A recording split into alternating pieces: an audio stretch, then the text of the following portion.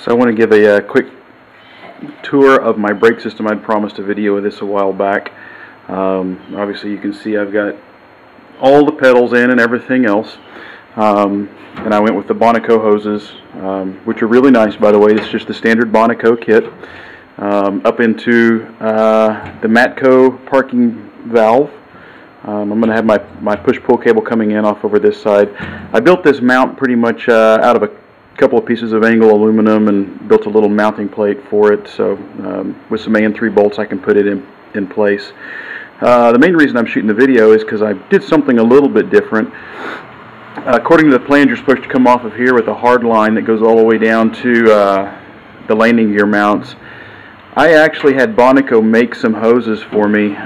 These are 64 inches in length, both of these for the left and right. And you can see over here, just to show you how I mounted it, I've got a bracket here that I built hanging off to a Dell clamp right down here. I built that one, came back in here and built a second one. I'll pull out a little bit here, a little bit further. This is the recess in the firewall. I built another one that hangs down right here with some Adele clamps. I put some just regular old red RTV right here just to kind of keep the hoses from coming off this nut plate, so it just protects the hose just a little bit more. It's probably not going to be a problem. This is the standard mount right down there, the standard spots for the Adele clamps. And then once you get down into the tunnel, you can see where I ran it down here. And I did this a little bit different. I picked up the hose between the factory mounts, which are these right here on the bottom. I actually picked up the hose a little bit right here, and the main reason I did that is to keep the hose from settling down on those rivet tails. That's just really close, and I'm not real excited about all the vibration being close to those rivet tails. So this picks it up and allows that the hose to be picked up all the way for the length. So like I said, that hose there is 64 inches long, and I bring it all the way down, right down here into the tunnel. Coming out of the tunnel on both sides, I had some other hoses built. These are once again Matco hoses. Or I'm sorry, not Matco, Bonaco hoses, and these are 20 inches in length. I did not use the regular old mounts down here. What I did is I actually picked it up.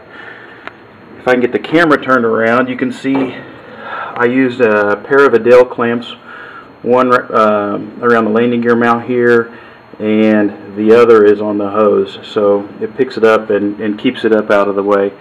And of course I bring that all the way down here to the landing gear mount.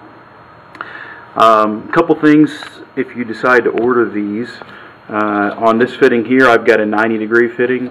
On this fitting here it's straight in, and if you look down here, you can't really see it, but the aft, this one right down here, the aft fitting is a 45-degree fitting, which actually works quite nice because it drops it out of the way of the fuel line you see coming in there, and brings it all the way forward.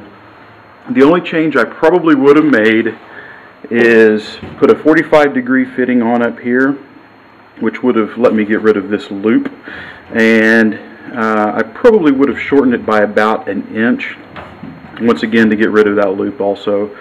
But anyway, that's how I did the brakes. I'm going to ultimately come back in here and do a little bit better job securing these and making standoffs and something nice in there. But for now, it's just holding everything in place while I sit here and work through it. Thanks.